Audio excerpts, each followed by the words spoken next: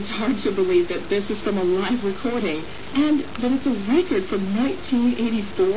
I have to admit, June, I have a soft spot in my heart for the old LPs, and I really enjoy playing them, but it also provides a good test for the DRM technology as playing and recording. It does a great job recreating a live performance, and as you are listening, we'd love for you to tell us how it sounded to you. How good was that stereo? Did you have a sense that you were part of that listening experience?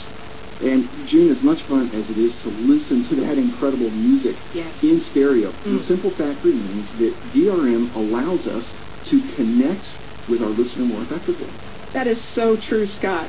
God has called us to be stewards of the resources that He's provided. And this new DRM transmitter that we're listening to, it uses less power to deliver a stronger, more clear signal. This green technology means that we have a smaller environmental impact, and all the funds that would have paid for the power of the transmitter can now be used elsewhere for ministry and better programming.